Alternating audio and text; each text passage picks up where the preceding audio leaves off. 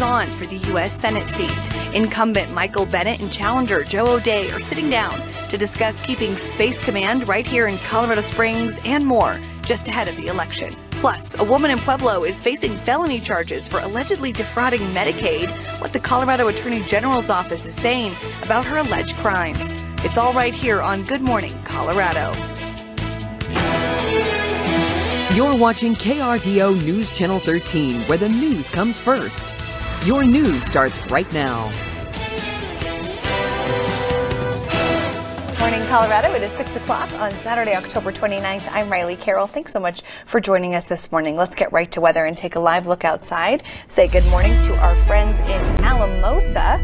Still really dark and early on this Saturday morning. Not a whole lot to see, but some pretty lights flickering off in the distance. Checking in with our Storm Tracker 13 meteorologist Marty Vinichinkwe now for a look at our weekend forecast. Good morning, Marty. And good morning, Riley, and good morning, everyone. All things considered, I think we're in for a pretty quiet weekend.